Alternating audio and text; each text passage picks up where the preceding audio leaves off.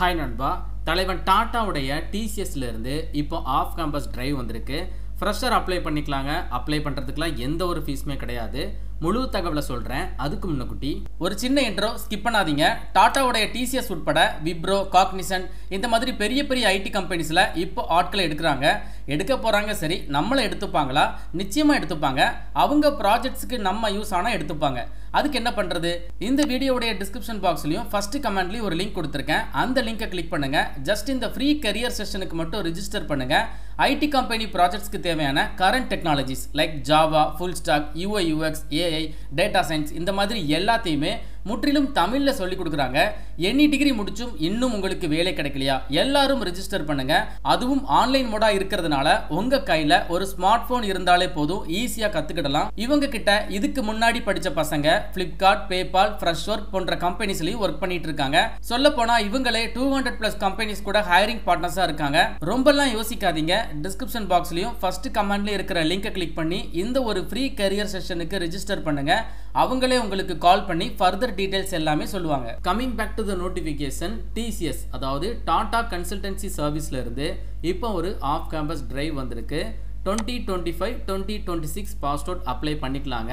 Online mode application தான். Apply பண்ணுறதுக்கு எந்த ஒரு ஃபீஸுமே கிடையாதுங்க.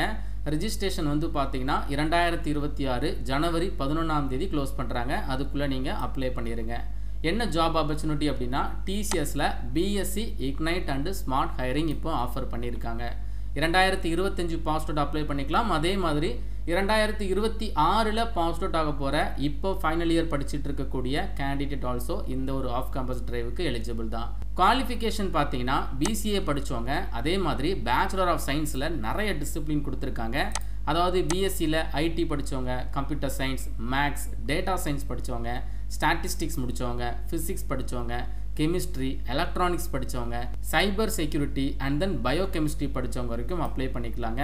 அண்ட் தென் அதை ஃபாலோ பண்ணி B.Voc-ல கம்ப்யூட்டர் சயின்ஸ் இல்லைனா ஐடி படித்தவங்க அப்ளை பண்ணிக்கலாங்க. பாஸ் அவுட் வந்து 2025 அதுக்கப்புறம் 2026 பாஸ் அவுட் மட்டும்தான் இந்த ஒரு ஆஃப் கேம்பஸ் டிரைவுக்கு எலிஜிபிள். இந்த ஹைரிங் பற்றி கண்டிப்பாக நிறைய பேருக்கு தெரிஞ்சிருக்கும். பட் இருந்தாலும் நான் சொல்கிறேன். அதாவது இது ஒரு என்ட்ரி லெவல் கேட்டகரியில் வரக்கூடிய வேலை வாய்ப்பு தான். சயின்ஸ் டு சாஃப்ட்வேர் ப்ரோக்ராம், அதாவது சயின்ஸ் கிராஜுவேட்ஸில் இப்போ B.Sc, BCA இதெல்லாம் வந்து சயின்ஸ் கிராஜுவேட் கேட்டகரியில் தான் வருது.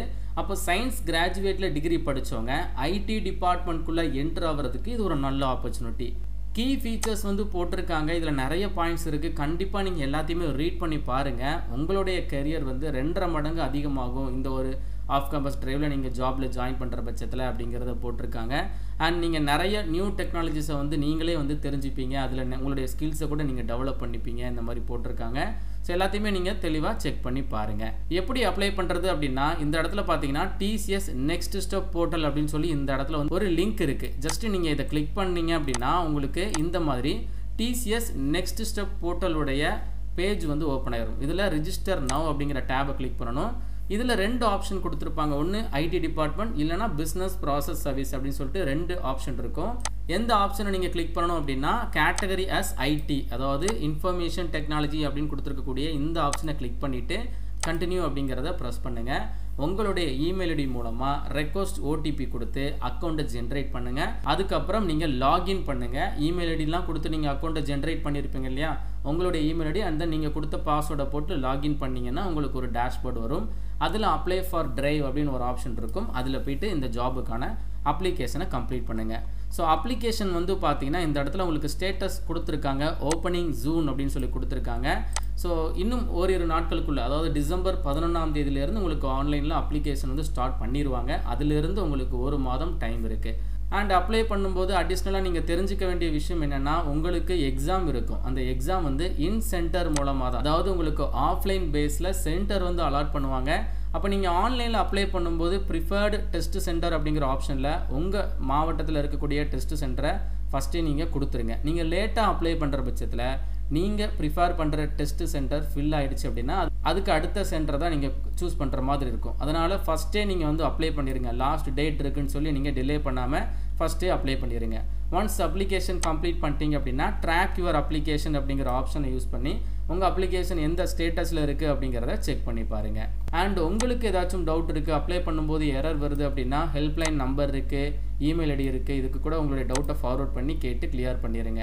டெஸ்ட் பேட்டர்ன் இருக்குது, உங்களுக்கு எக்ஸாம் வந்து வைக்கிறாங்க. எக்ஸாம் வந்து பார்த்தீங்கன்னா உங்களுக்கு சயின்ஸ் டு சாஃப்ட்வேர் ஃபீல்டு அப்படிங்கிறதுனால காமனாக நீங்கள் வந்து numerical ability, verbal ability, reasoning ability இந்த 3 டாப்பிக்கை தான் நீங்கள் ரொம்ப ஃபோக்கஸ் பண்ணி படிக்கிற மாதிரி இருக்கும். ஸோ கோடிங் கொஸ்டின்ஸ் வந்து உங்களுக்கு ஆப்ஷனில் தான் கொடுத்துருக்காங்க. ஒரு வேளை நீங்கள் அட்டன் பண்ணுறீங்க அப்படின்னா அது உங்களுக்கு ஒரு பூஸ்ட் அப் தான். சரிங்களா? Numerical ability, verbal ability, reasoning ability இந்த 3 டாப்பிக்கை வந்து நீங்கள் கவர் பண்ணுற மாதிரி இருக்கும். எக்ஸாம் ப்ரிப்பேர் பண்ணுறதுக்கு டைம் டூரேஷன் வந்து 120 நிமிடங்கள் போட்டிருக்காங்க. டெஸ்ட் எலிஜிபிலிட்டி ஆல்ரெடி நான் சொல்லிட்டேன், எந்த குவாலிஃபிகேஷன் படிச்சிருக்கணும் அப்படிங்கிறத. அண்ட் உங்களுடைய டிகிரியில் குறைந்தது 50% மதிப்பெண்கள் வாங்கியிருக்கணும். 10th 12th அதை ஃபாலோ பண்ணி நீங்கள் டிகிரி படிச்சிருப்பீங்க, இல்லை டிப்ளமோ படிச்சுட்டு டிகிரி படிச்சிருப்பீங்க அப்படின்னா எல்லாத்துலேயுமே குறைந்தது 50% மதிப்பெண்கள் வாங்கியிருக்கணும். அதே மாதிரி அரியர்ஸ் வந்து இருக்கக்கூடாது. அதாவது 2025 பாஸ் அவுட் ஆனவங்க அப்ளை பண்ணுற பட்சத்தில் அரியர்ஸ் வந்து இருக்கக்கூடாது. 2026 பாஸ் அவுட் ஆக போகிற கேண்டிடேட் அப்ளை பண்ணுறீங்க அப்படின்னா ஒரே ஒரு அரியர் வந்து இருந்தால் போதும். ஆனால் வந்து செலெக்ஷன் ப்ராசஸ் போகிறதுக்குள்ள நீங்கள் அந்த அரியரை வந்து கிளியர் பண்ணியிருக்கணும் அப்படிங்கிறதையும் மென்ஷன் பண்ணியிருக்காங்க. கரியர் கேப் அந்த மாதிரி எதுவுமே இருக்கக்கூடாது. நீங்கள் வந்து டிகிரியை ஃபுல் டைமாக தான் படிச்சிருக்கணும். பார்ட் டைமாக கரஸ்பாண்டன்ஸாக படிச்சிருக்கீங்க அப்படின்னா நாட் எலிஜிபிள். குறைந்தபட்சம் 18 வயது கம்ப்ளீட்டாக இருக்கணும். அதிகபட்சம் 28 வயது வரைக்கும் இருக்கக்கூடிய ஆண்கள் பெண்கள் இதற்கு அப்ளை பண்ணிக்கலாம்.